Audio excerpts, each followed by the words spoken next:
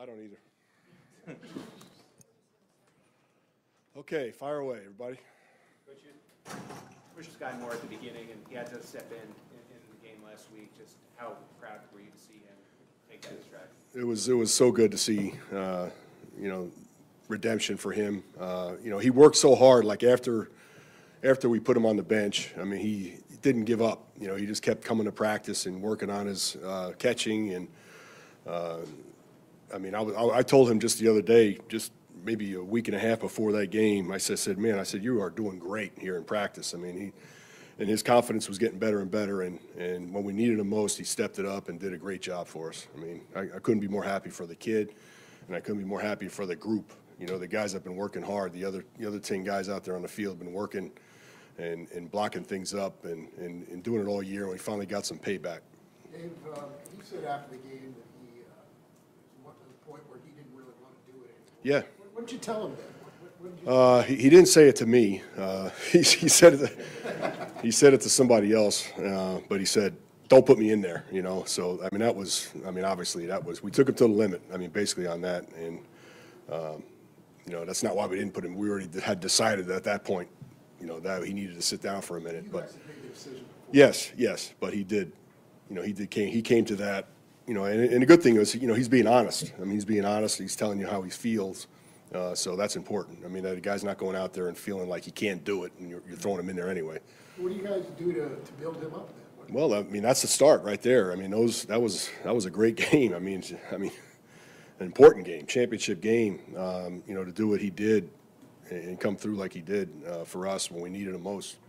What do you feel like Butker's range would have been on a game? Yeah, that's a good question because we were at the 38-yard line, and normally in a situation, where it's not that cold or windy, we go ahead and crank that thing and go up by 3 and then make them do what they have to do there. But that situation was definitely a field position deal. There was no hesitation at all, between coach and I.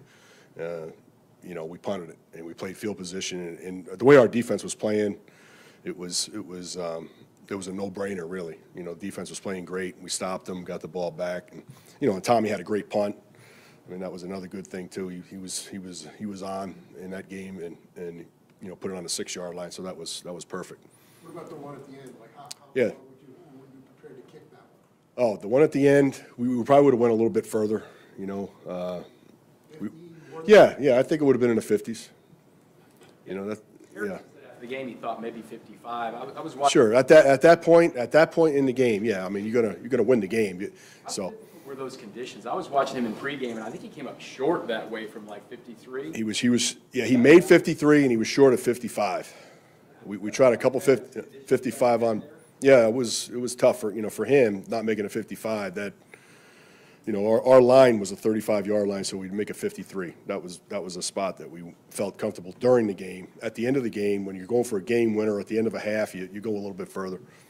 You mentioned the word redemption, and Coach also mentioned it after the game. As far as Butker is concerned, how gratifying was it for you that he was able to go out there and nail that? It was great for me as a coach. I mean, that's what you try to strive for. You want to see your guys succeed. So I was happy.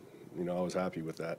Dave, when it comes to playing in Arizona, the first week what happened with Harrison Butker, a little more relief that George Tillman. Yeah, what was that? How many weeks ago was that? 23 weeks ago? 23 weeks ago. But how much relief do you have that George Tillman is in charge of the field now as opposed to week 1 with Arizona? Yeah, I know. For the Super Bowl, they're going to have a beautiful field. We know that. So, that field that we played on, they had practice, they had preseason games, there was some high school games on it before we played on it. So there was a lot of things going on before we played. That's not going to be the case now. So, we know the field's going to be pristine for us.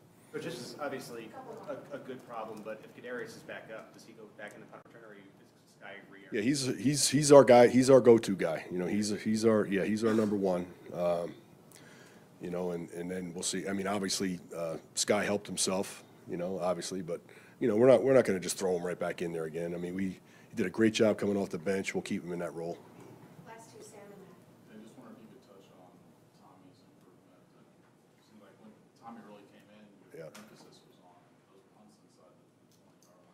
Yeah, Tommy, all year long, he's given us the flip the field punts too, as well. I mean, all year long. I mean, that's why he made the Pro Bowl. But in those situations there, a touchback would really hurt you. I mean, that extra 15, 14 yards, whatever we picked up right there by pinning him down there was huge, for our defense. That's a whole series, to get to that point. Would have took him to get to the 20, so, he came through for us in a big way. Coach, on Skyy's return, in addition to him, you had numerous rookies blocking it up, guys like Cook, Yes.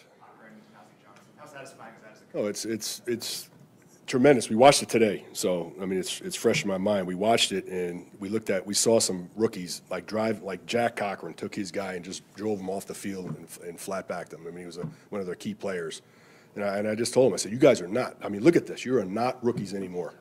I mean, you guys have arrived. So, I mean, that's what we feel. Thanks, everyone. All right. Thanks, Coach.